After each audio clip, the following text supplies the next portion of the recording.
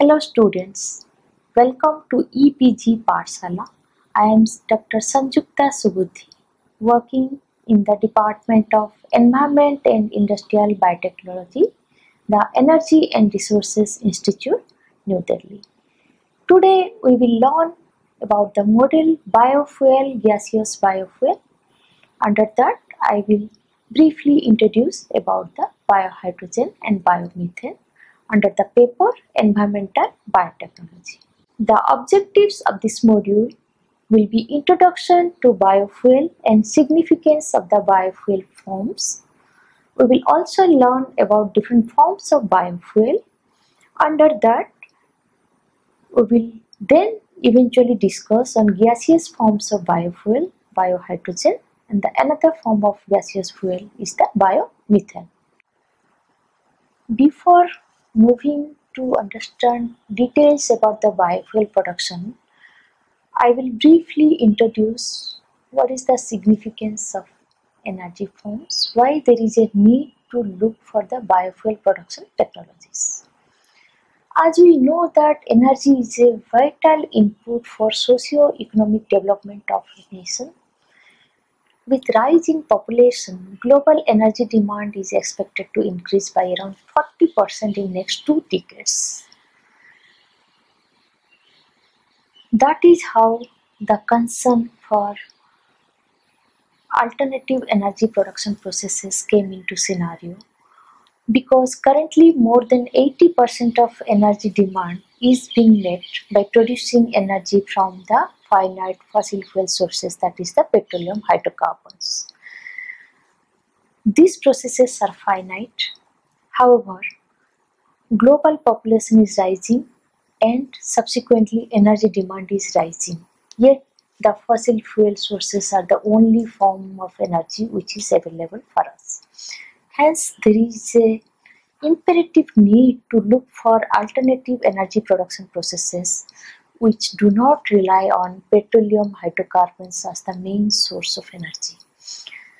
Among different alternative energy forms, biofuel production process got significance as one of the most sustainable, environmental friendly energy production process, because these processes can be operated at ambient temperature and pressure in mild conditions, and these processes can make use of the feedstock which do not come from the fossil fuel based sources, that is the waste, many form of feedstocks like lignocellulose biomass, organic waste, algal biomass, aquatic plant biomass, industry waste. They can be used as a good source of feedstock to produce biofuel by using certain set of unique microbes for production of different form of biofuel.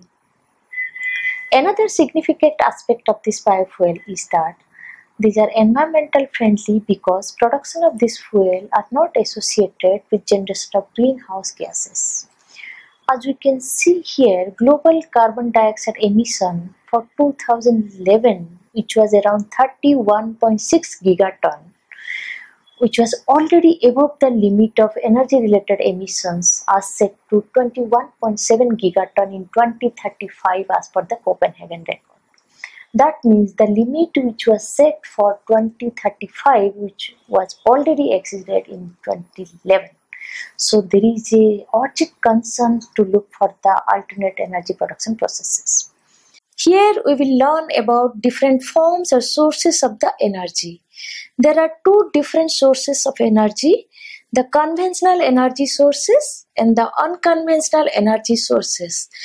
Conventional energy sources are normally those energy sources which are limited forms and the finite forms, such as the fossil fuel forms like coal, natural gas, oil and firewood. Because these sources are termed as conventional energy sources because these are finite sources. However, in compared to the energy sources which are produced from the renewable forms such as solar power, hydroelectric power, wind power, tidal power, ocean power, including the geothermal power. These forms of energy sources are categorized under unconventional sources of energy because these are the renewable forms. These forms can be produced in a sustainable manner by using the alternate forms of sources. Non-conventional sources of energy forms were first recognized in our country India in the year 1970. Among different forms of non-conventional energy sources, biomass energy is one of the significant source of non-conventional energy.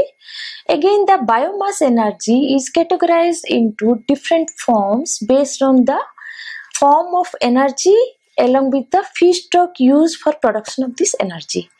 One is solid biomass, another is biofuel, and another form is biogas. As the term indicates here, biofuel is nothing but the fuel or the energy which is produced through the use of biological forms or from the biomass sources. There are different forms of biofuels. Biofuels are renewable because these fuels or energy can be produced from the different sustainable forms or sources which are not finite, which are not limited. Hence, biofuels got increased public and scientific attention globally. These are because of the nature of their environmental, social as well as the economic advantages. Because these fuels are not depending on the use of finite fossil fuel sources. Another advantage of these biofuels are production of these fuels does not lead to generation of the greenhouse gas like we get these problems by the use of the fossil fuel forms. Hence, biofuels are the cleaner forms of fuel and they are environmental friendly as these are not associated with the greenhouse gas emissions and not posing a threat to the climate change. Considering this significant importance, use of biofuels got increased dramatically in the recent years. Again, with the use of different forms of feedstocks are nothing but the substrates or the energy sources which are used for the production of the fuel. These biofuels are categorized into different generations. Based on the type of feedstock or substrate which are used as the source of energy for production of fuel, biofuels are segregated or classified into first and advanced next generation biofuels. First generation biofuels normally are those forms of fuel which are produced from the feedstocks that are food competitive or feed competitive such as sugars. However, in case of advanced biofuel forms, the feedstock or substrate used is non-food or feed competitive. Mostly these are the biomass sugars, organic waste, and again in case of advanced next generation biofuel, based on the different form of feedstocks, these are again subclassified into second generation and third generation biofuel. In second generation biofuel are those biofuels which are produced from the feedstocks that are not competitive with the food crops, the agricultural based food crops. And the third generation biofuels are those forms of energy which like biodiesel produced from the algae biomass. First generation biofuels such as ethanol and biodiesel got significant importance as advantageous forms of biofuel in the recent past. However, eventually it was observed that there are some technical and commercial drawbacks in these forms of biofuel because these biofuels are mainly based on the use of feedstocks that are feed competitive. The concern for food versus fuel eventually prompted the scientists over the time to explore for advanced next generation biofuels so that the competition for the feedstock for use of food or fuel will be solved. Considering the concern for the food security in the recent past, the importance is being given to the production of biofuel from the next generation feedstock, which is otherwise known as the advanced next generation biofuel. Advanced next generation biofuels include bioethanol, biobutanol, mixed alcohol, biodiesel. These are the liquid forms of biofuel produced from the second and third generation feedstock, hence advanced liquid biofuels. If gaseous form of biofuel produced from these next generation feedstocks, they are known as advanced biohydrogen, advanced biomethane production from the next generation feedstocks such as lignocellulosic materials, agriculture and forest residues, industrial waste or dedicated crops. Advanced biofuels have the potential to produce in a large amount as this can minimize the competition for the agricultural land. Considering all these facts, significant aspects, the future research areas need to be prioritized in the domain of sustainable advanced next generation biofuel production. There are different forms of biofuels like liquid forms and gaseous forms. Among the liquid forms of biofuels are those like bioethanol, biobutanol, biodiesel. Among the gaseous forms of biofuel are the biohydrogen and biomethane. Considering the significant aspects of biofuel production, globally scientists started exploring on the production of biofuel from different feedstocks.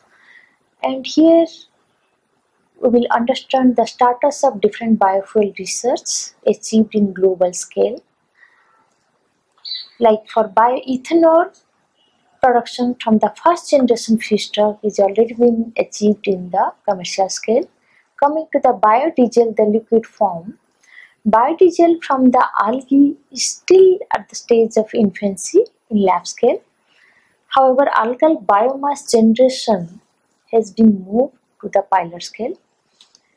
Coming to the biodiesel production from the higher plants like Jatropha, already been in early commercial stage, and biodiesel production by trans-esterification process is already been achieved in the commercial scale.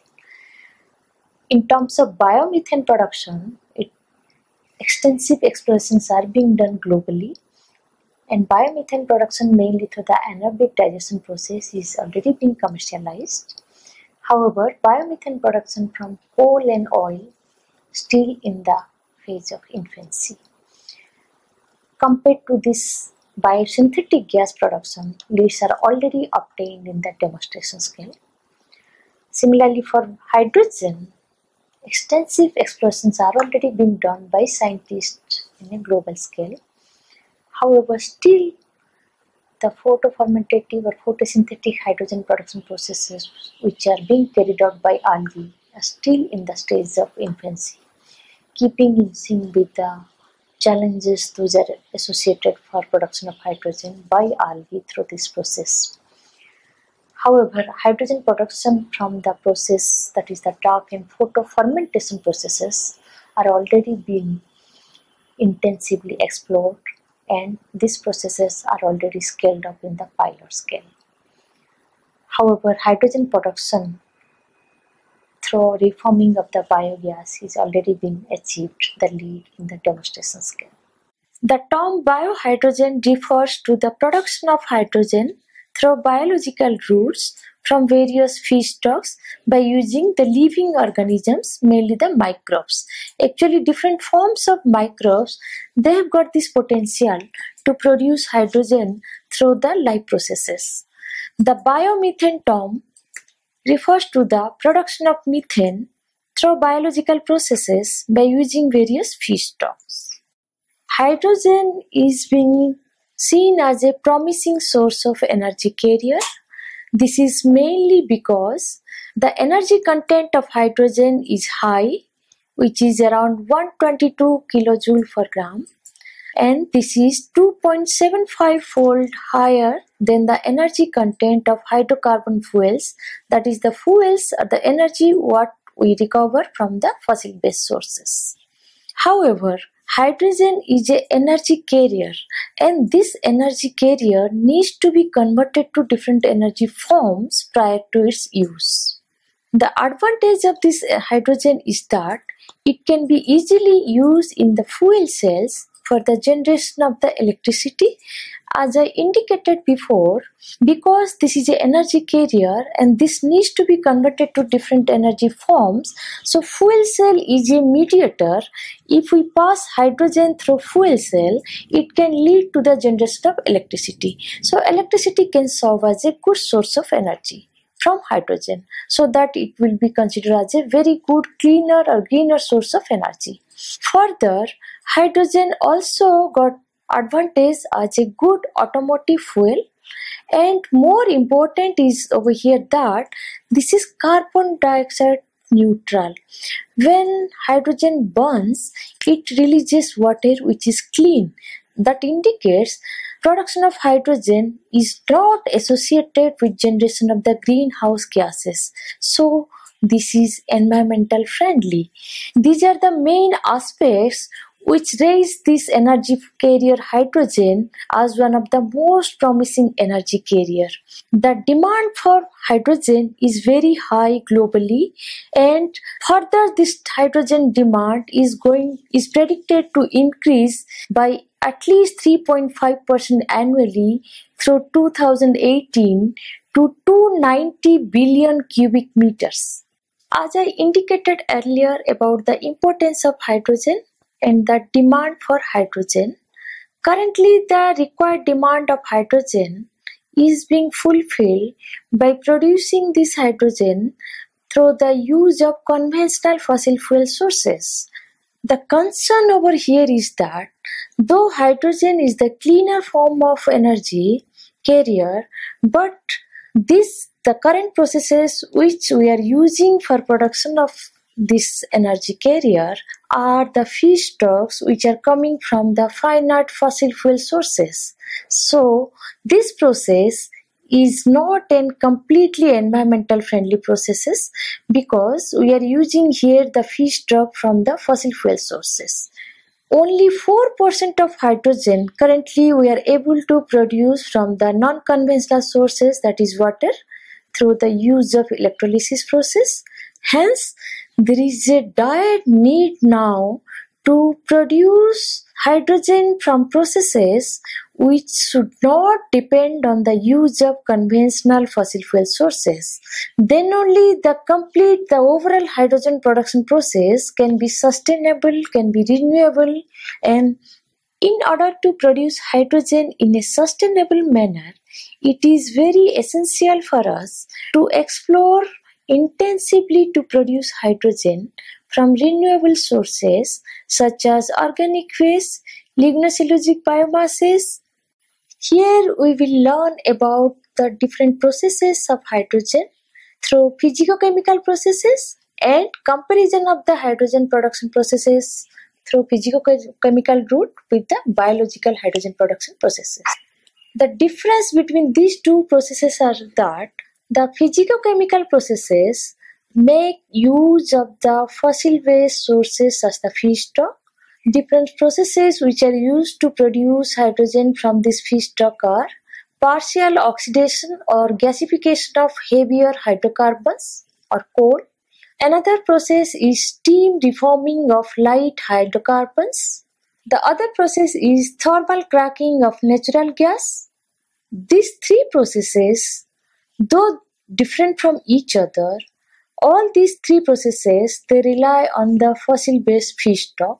Hence, they are not the cleaner form of hydrogen production processes. Another concern is that the energy requirement for these three processes is very high. These processes are energy intensive, and apart from that, when the feedstock is burned or utilized during this process, it releases lots of greenhouse gas. Hence, these processes are not environmental friendly.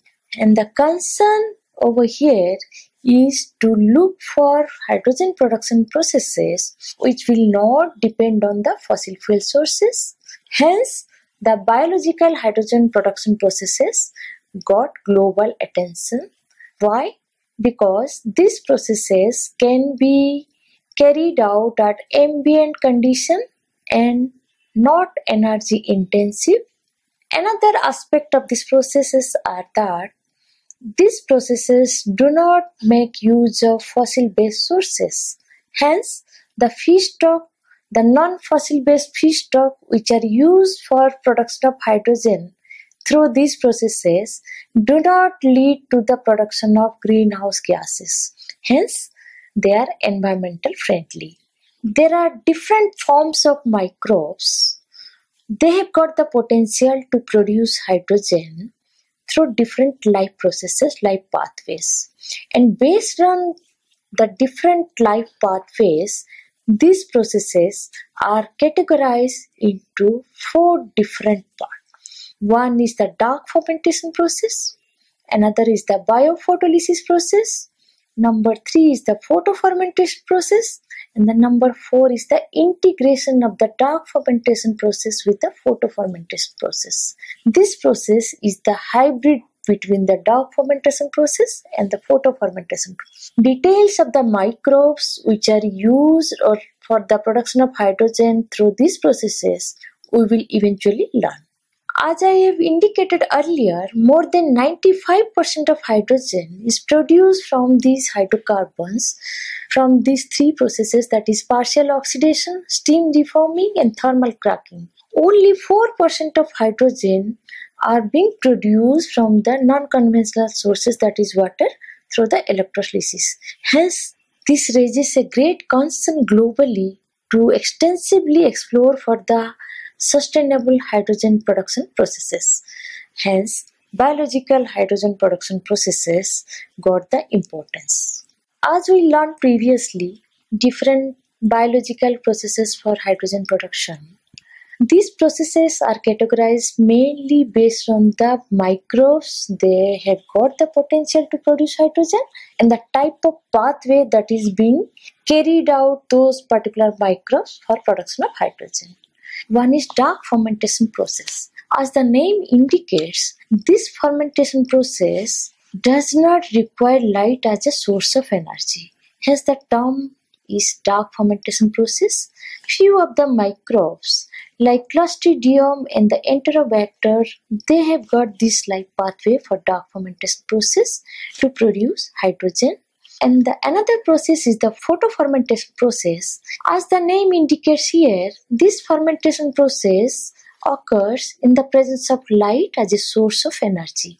However, in case of dark fermentation process, sugar or the carbohydrate sugars, the organic sources, they serve as the source of energy for the microbe.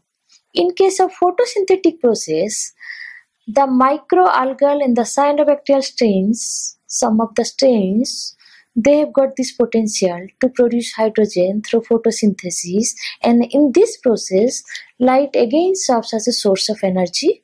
The difference between photosynthetic process and the photofermentation process over here is that in case of photosynthetic process, water serves as the feedstock for production of hydrogen, the clean water. In case of photofermentation process, the short chain organic acids like the acetic acid, butyric acid, they are the source of the feedstock for this hydrogen production. The microbes which have got potential to produce hydrogen through photofermentation process are completely different from the photosynthetic process. The life pathways involved for hydrogen production is also different in these 2 processes. Coming to the process for the hybrid process, that is the integration of dark fermentation with the photofermentation process, is the combined process of dark fermentation with photofermentation. The significance of this process is that the spent effluent or the waste discharge which is left out after the production of hydrogen from dark fermentation process serves as a good source of substrate or feedstock for the production of hydrogen through the photofermentation process. Hence, after completion of this dark fermentation process, the waste effluent can be very well used to produce further hydrogen through the photofermentation process.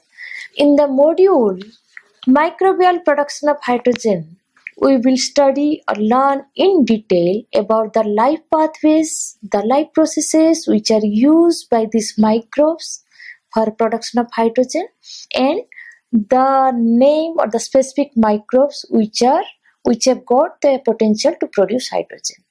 As I have already indicated before, the different forms of biofuels, that is the first and second generation biofuels, here again the biohydrogen production processes are categorized into first generation and the second generation process based on the use of feedstocks, that is the feed competitive and the non-feed competitive.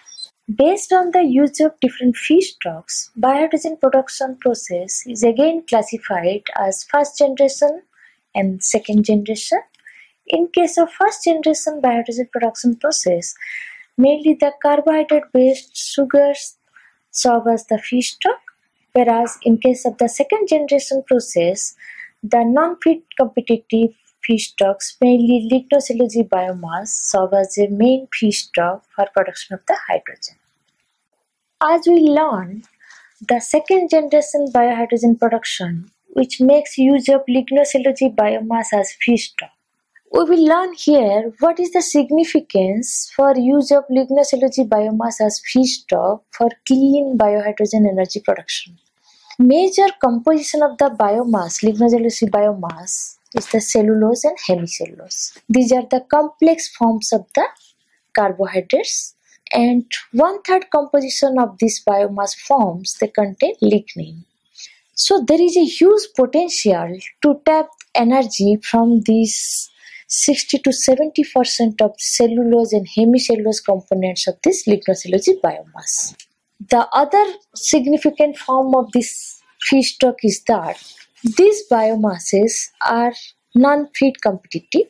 Hence, there is not major concern for use of this feedstock for energy production, as this is not raising any concern for food versus fuel. The advantage for using this lignocellulose biomass is that in India, if we see a large amount of lignocellulose biomass is being generated, which is around more than 220 billion tons. If we can tap energy from these biomass sources, there is a huge potential to produce energy equivalent to 60 to 80 billion tons of crude oil. So we can see over here, there is a huge potential to use lignocellulose biomass for clean energy production, that is hydrogen over here. So what are the concerns for use of this feedstock? The concerns are cellulose and hemicellulose, as indicated earlier, they are the complex forms of carbohydrates. And many of the microbes, they got the enzymes or the biocatalysts that can make use of simple forms, mainly the C6 sugars, to produce hydrogen. Hence, before using this feedstock, there is a dire need to convert these complex forms of carbohydrates into the simpler forms. Lignocellulose biomass is mainly composed of cellulose, hemicellulose, lignin in the proportion of 30 to 50%, 20 to 35%, around 10 to 15%. The major challenge over here is the highest efficiency for conversion of sugars, these complex sugars into the simpler sugars, that is cellulose to glucose and hemicellulose to xylose. If the conversion efficiency can be pretty good enough, then the hydrogen yield efficiency from this lignocellulose biomass will be significant. So that is the main challenge. In another module under this paper, you have learned in detail about the conversion of lignocellulose biomass like acid treatment and alkaline treatment into the simpler forms. So hydrogen production from these sugars is known as the second generation hydrogen production. Details of processes about first generation and second generation hydrogen production we will learn in the module Microbial Biohydrogen Production. Biogas is the cheapest non-conventional energy source and it can be produced from various organic wastes. This is the significant aspect of this process. Biogas mainly refers to the production of gaseous form of fuel by biological breakdown of the organic matter, and this production process is the anaerobic process. That is, this occurs in the absence of oxygen.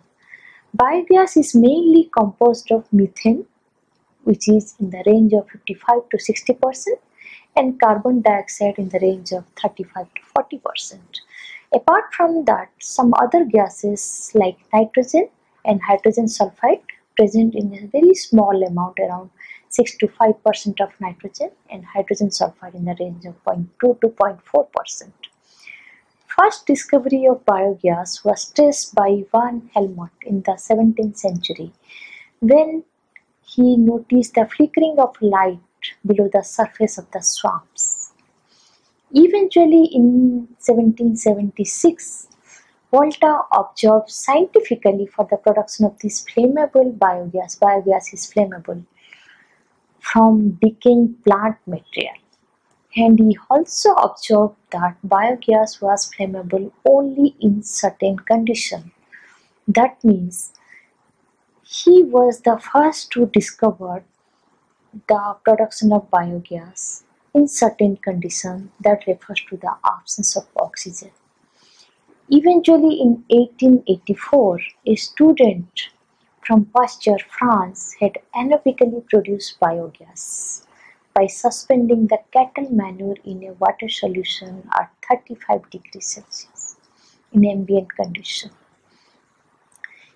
That is how the production of biogas from the organic waste got the global attention, and scientists globally explored to develop this process, which eventually commercialized. Biogas, as I have explained, contains major amount of methane along with some other gaseous forms. So this methane needs to be purified from the other gaseous composition prior to use of this methane as a cleanup form of energy for application in various sectors, such as for as an illuminant, for lighting, for cooking, for heating, for running water pumps, and after slight modification, it can be used in internal combustion engines. Methane purification from biogas is mainly done through various processes like absorption, adsorption, cryogenic fractionation, and the membrane separation. It is very important to use methane in various end-use applications because otherwise this methane will be released into the atmosphere, which will raise a concern for the climate, as this is one of the greenhouse gas. By generating biogas from waste organic substances and using this as a form of energy after purification has many significant aspects because this process takes care of degradation of waste matter in a sustainable manner, along with that production of energy from the waste. As we learned from the previous slide, that different waste from animal slaughter house, and the kettle dongs, the waste organic sources from the industries, those feedstock can serve as a good source of energy for production of biogas. The yield efficiency of biogas from different feedstocks varies depending on the organic fraction of that particular feedstock. This slide shows the schematic diagram of the biogas cycle. The waste from the industries, from the slaughterhouse, animal house, from the cattle farm can be processed efficiently for production of biogas by passing through it from the anaerobic digestion process, which is mainly occurred in the absence of oxygen, And biogas after production is purified to get the pure methane, which is channelized for the production of energy in the form of, like you can see, electricity and the renewable fuel.